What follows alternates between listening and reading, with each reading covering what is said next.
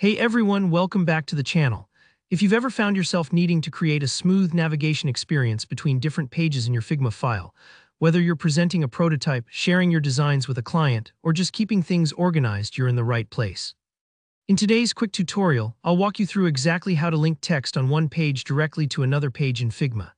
By the end of this video, you'll know how to make your Figma projects more interactive and user-friendly, saving you and your collaborators a lot of time. Alright, let's dive in. Imagine you've got a design file with multiple pages. Maybe you're working on a website and you have a home page, an about page, and a few others. Now, let's say you want a piece of text like a navigation item or a button to act as a link to page 2. Here, how you do it. First off, we need to grab the link for the page you want to jump to.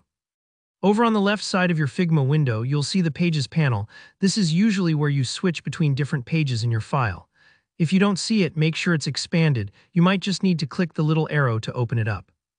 Once you're there, find page 2 or whatever page you're aiming to link to. Instead of left-clicking like you normally would, go ahead and right-click on page 2. From the menu that pops up, click on Copy Link to Page. And that's it, you've now copied a direct link to that specific page in your Figma file.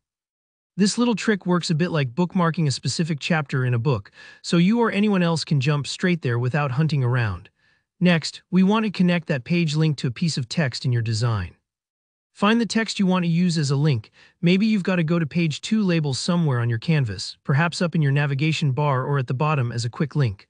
Click to select that text layer. Now look in the right-hand toolbar just above where you adjust fonts and colors.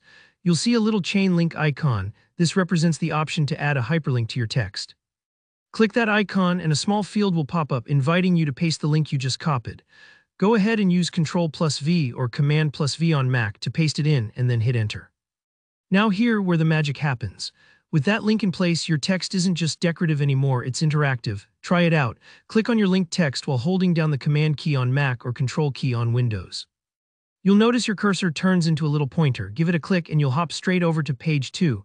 It's just like clicking a link on a real website. This might take a few moments the first time, especially if you're double-checking which page you're linking to, but once you get the hang of it, it's super fast. And don't worry if you make a mistake, just right-click the text and repeat the process to update or remove the link. So there you have it. In just a few simple steps, you've made your Figma file smarter and easier to navigate. This is a fantastic way to organize your projects, make your presentations more dynamic, or just impress your teammates. If you found this tutorial helpful, don't forget to hit that like button and let me know in the comments what other Figma tips you're curious about. And if you haven't already, subscribe for more practical design walkthroughs just like this. Thanks so much for watching, and I'll see you in the next video.